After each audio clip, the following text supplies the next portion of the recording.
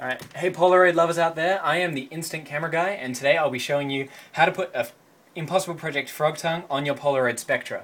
The reason I made this video is because the Impossible Project's video that they currently have up is actually, in my eyes, very incorrect, as basically what their video tells you to do is to take a big screwdriver and pop this front bar off, which in the process actually destroys that front bar, and then they're telling you to super glue it back on.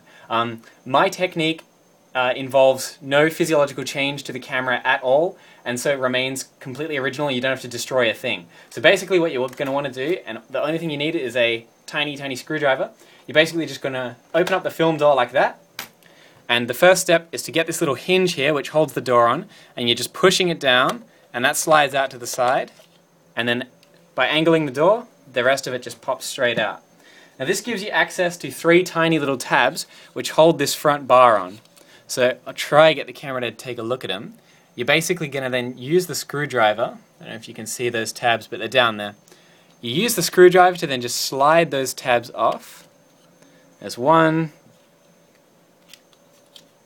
and 2, and by then the third one usually does itself. And then the front bar is off, giving you access to the frog tongue. I do not currently have a spare frog tongue to demonstrate this with, but this is when you'd then put up the new frog tongue, just aligning those 4 little holes with the tongue itself.